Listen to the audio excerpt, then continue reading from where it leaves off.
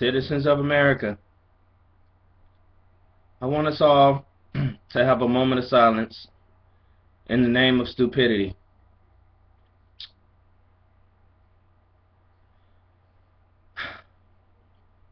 Bernice Gutierrez, over in Oregon, and the idiots who actually listened to what she said. How the heck can a peanut butter and jelly sandwich be racist? I got ice cream right here. It's dark on the outside, caramel in between, and white on the inside. What'd you call me? You call me?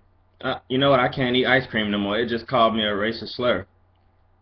Seriously, what kind of country do we live in when a peanut butter and jelly sandwich being racist actually gets media attention on top of that, but somebody actually investigates this, you know? I mean, right now, that's probably a bunch of people writing the new words for the American people for Newspeak, you know, like 1984 or something. All right. You know, her claim was that only privileged people eat peanut butter and jelly sandwich. I'm sorry, but you know, peanut butter and jelly is like one of the easiest things to buy if you can't afford anything else. Right up there with the government cheese and that big hard roll of bologna that everybody used to get at the meat shops with their food stamp back in the day, and all the other stuff.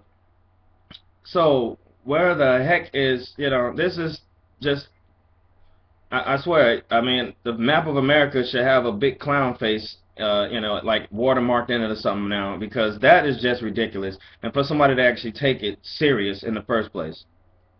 Like I said, I can't eat this ice cream no more because it's, you know, the white part of it just called me out my name.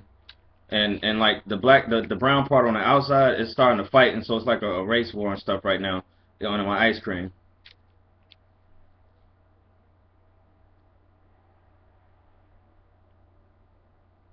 This is my face I give when people say something stupid.